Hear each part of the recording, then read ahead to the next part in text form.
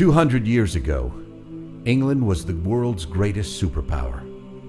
It was also the world's greatest slave trader. Ships by the hundreds sailed from Britain's shores for the West African coast, where crews employed brutal methods to capture and enslave their human cargo for the fields and plantations of the New World. Not only was this inhumane practice highly profitable, it was national policy. Planners and traders leveraged their tremendous wealth to exercise powerful influence in Parliament. Few voices were raised in protest. The British slave trade represented a portion of the British economy, not unlike the portion of the economy here in the U.S. that's tied up with the defense industry. Anyone hoping to abolish this slave trade would need intelligence, grace, influential friends, the gift of oration, and most of all, faith. It would take years of tireless, thankless, and failed efforts to wake a nation's passion for freedom and justice. But 200 years ago, one man and his friends did indeed stand up against this injustice and started a movement that would change the world. That man was William Wilberforce.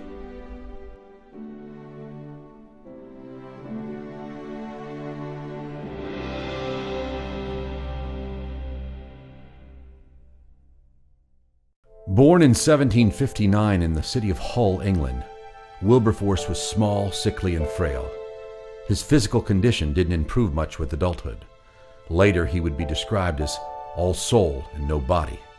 But he did develop a powerful intellect and had an uncommonly beautiful voice that was as charming and beguiling as it was convincing.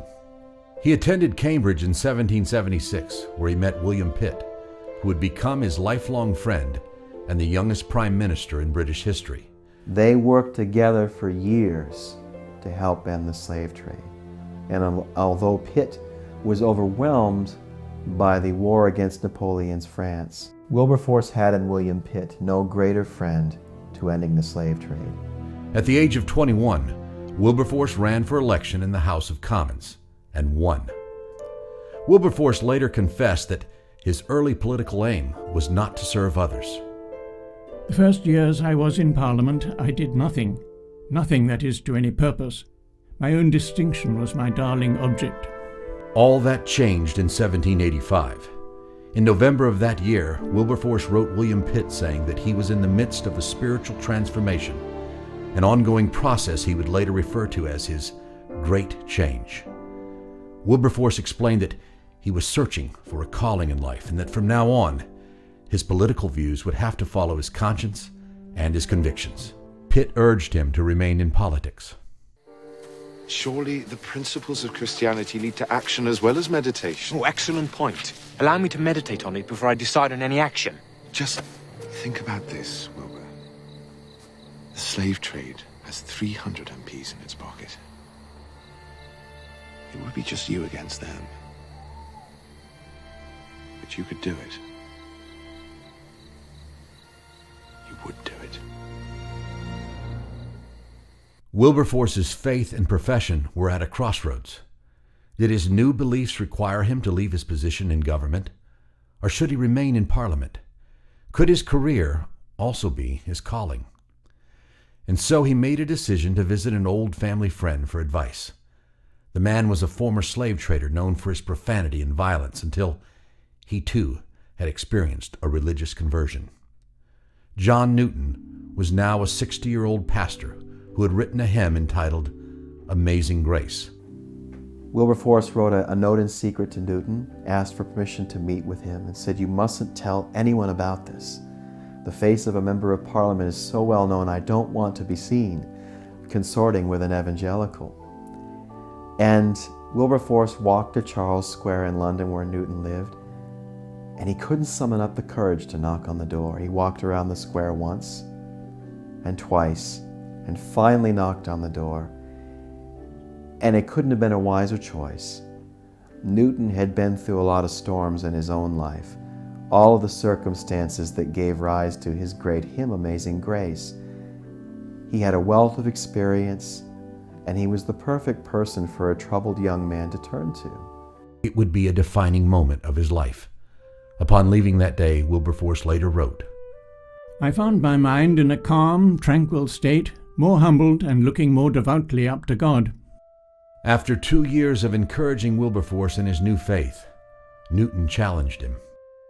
It is hoped and believed that God has raised you up for the good of the church and the good of the nation. Who knows that but for such a time as this, God has brought you into public life and has a purpose for you. Newton's words proved to be prophetic, and Wilberforce returned to Parliament a changed man.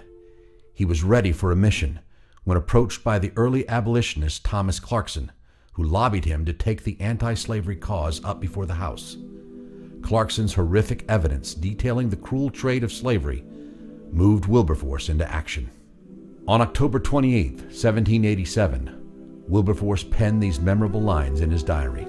God Almighty has set before me two great objects, the suppression of the slave trade and the reformation of manners. The movement had found its champion. Later that year, Wilberforce brought a motion to the House of Commons for the abolition of the slave trade. It would be 20 long years, 20 years filled with frustration, duplicity, and disappointment before he would carry the House of Commons and the House of Lords in putting abolition into law. In fact, due to a severe illness from which he nearly died, it would take Wilberforce 2 years just to bring his first parliamentary speech against the slave trade. For 3.5 hours, he outlined its brutal realities, presenting for many the first glimpse into slavery's grim practices.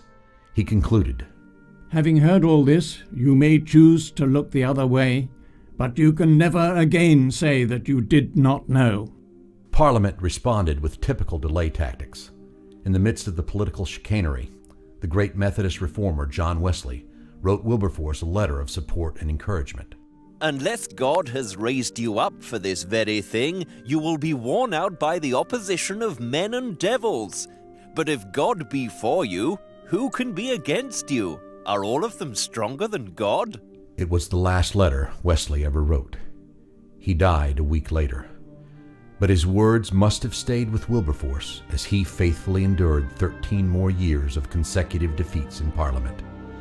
Finally, after failure upon failure, finally after hours of debate which lasted into the pre-dawn hours of February 24, 1807, a resolution to end the slave trade in all of Britain was passed at 4 a.m.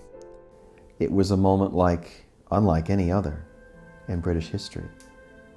The House of Commons rose as one man and applauded for several minutes on end Wilberforce. And he sat there with the tears streaming down his face. The historian G.M. Trevelyan has said, speaking of the abolition of the slave trade, that it was one of the turning events in the history of the world. More than 2 decades later, on July 26, 1833, word from London was rushed to Wilberforce as he lay gravely ill. The House of Commons had cast a decisive vote of victory to outlaw slavery throughout its empire. 800,000 slaves were freed. 3 days later, William Wilberforce died and was buried in Westminster Abbey. Free Africans in New York City wrote a formal eulogy and had it delivered to England. Harriet Beecher Stowe praised Wilberforce in the pages of Uncle Tom's Cabin, and Abraham Lincoln invoked his memory in a famous speech. Wilberforce speaks to us so powerfully because he is probably the best example we have of someone who carried his faith into the public square to right a great human rights abuse. And he is one of a great tradition that we're familiar with here in America. One thinks of Martin Luther King Jr. and his passionate pursuit of civil rights. Faith was the basis for Dr. King's pursuit of social justice. The same is the case with Wilberforce. Like Dr. King, his faith was the source of first principles that inspired him on the fight to end first the slave trade and later slavery itself. Today, exactly 200 years after Parliament cast its historic vote to outlaw the slave trade, the mission and the movement of Wilberforce and his friends continues. Today, people of courage and conviction are putting their faith into action, taking a stand for the weakest and most vulnerable, those who have no voice and need our help, following the footsteps of the hero of humanity, William Wilberforce.